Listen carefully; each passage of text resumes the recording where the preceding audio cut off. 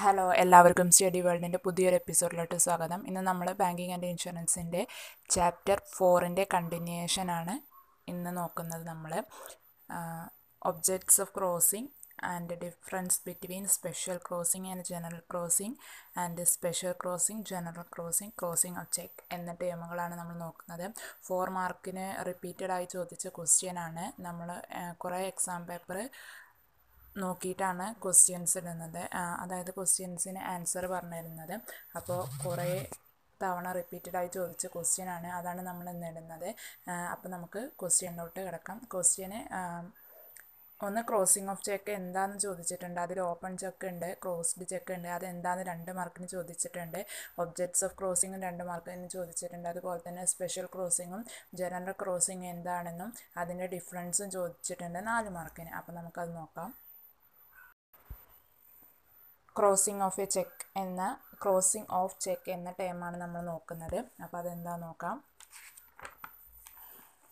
Check 2 തരത്തിലുള്ളവയാണ്, അതായത് open ചെക്കും closed ചെക്കും. Open check എന്താണെന്ന് നോക്കാം. ക്ലോസിംഗ് ഇല്ലാത്ത ഒരു ചെക്കിനെ ഓപ്പൺ ചെക്ക് എന്ന് പറയുന്നു. ഇത് ബാങ്കിൻ്റെ കൗണ്ടറിൽ ഹാജരാക്കുന്ന ഏതൊരു വ്യക്തിക്കും നൽകപ്പെടും. അപകട സാധ്യതകൾ ഒഴിവാക്കുന്നതിനും പരിശോധന കൂടുതൽ സുരക്ഷിതമാക്കുന്നതിനും ക്രോസിംഗ് കൊണ്ടുവന്നു. ക്രോസിംഗ് ഓഫ് എ ചെക്ക് എന്ന ടേം നോക്കാം. ക്രോസിംഗ് ഓഫ് എ ചെക്ക് എന്ന് പറഞ്ഞാൽ ആൻഡ് കമ്പനി എന്ന വാക്കുകളുമായോ അല്ലാതെയോ 2 പാരലൽ ട്രാൻസ്വേഴ്സ് ലൈന് ചെക്കിൻ്റെ ഫേസിൽ വരയ്ക്കുക. ക്രോസിംഗ് ഹാൻഡ് റിട്ടണോ സ്റ്റാമ്പ് ചെയ്യുകയോ ചെയ്യാം. അതാണ് ക്രോസിംഗ് ഓഫ് എ ചെക്ക്. അതായത് ആൻഡ് കമ്പനി എന്ന വാക്കുകളുമായിട്ടോ അല്ലാതെയോ 2 പാരലൽ ട്രാൻസ്വേഴ്സ് ലൈന് ചെക്കിൻ്റെ ഫേസിൽ വരച്ചിട്ടുണ്ടാവുകയും അതുപോലെ തന്നെ ക്രോസിംഗ് ഹാൻഡ് റിട്ടണോ സ്റ്റാമ്പ് ചെയ്യുകയോ ചെയ്യും. അതാണ് ക്രോസിംഗ് ഓഫ് എ ചെക്ക് എന്ന ടേം പറയുന്നത്. ഓപ്പൺ ചെക്ക് എന്ന് പറയുന്നത് ക്രോസിംഗ് ഇല്ലാത്തൊരു ചെക്കിനെ ഓപ്പൺ ചെക്ക് എന്ന് പറയുന്നു. ക്രോസിംഗ് ഓഫ് എ ചെക്ക് എന്ന് പറയുന്നത് ഒരു 2 പാരലൽ ട്രാൻസ്വേഴ്സ് ലൈന് മുഖത്ത്, അതായത് അതിൻ്റെ ഫേസിൽ വരഞ്ഞിട്ടുണ്ടെങ്കിൽ അതിനെ ക്രോസിംഗ് ഓഫ് എ ചെക്ക് എന്നും പറയുന്നു. ഇനി ഒബ്ജക്ട്സ് ഓഫ് ക്രോസിംഗ് ആണ്.